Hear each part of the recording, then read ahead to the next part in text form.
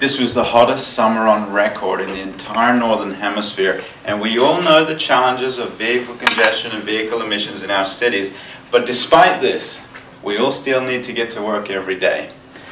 That's why the vision of this company, quite simply, is getting the world where it needs to be.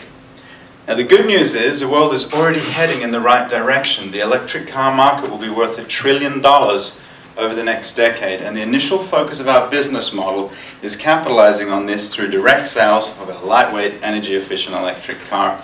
But cars are becoming a commodity. The difference is our commodity is one that is more sustainable, and it's one that we own and control, which sets us up for the even more sustainable trend of shared mobility. This is a $1.5 trillion market over the next decade. And there are three key criteria to win on this market. Number one, convenience.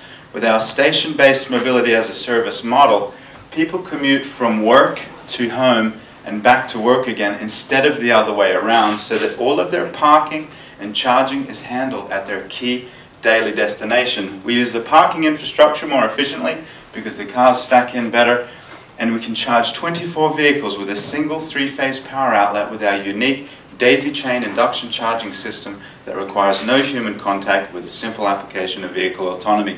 The second criteria, we need to deliver it at the right price with a purpose-built machine. And finally, and perhaps most importantly, we need to inspire people around the world to behavior change. To give this a shot, we need to get their attention, and we need to stand out from the crowd.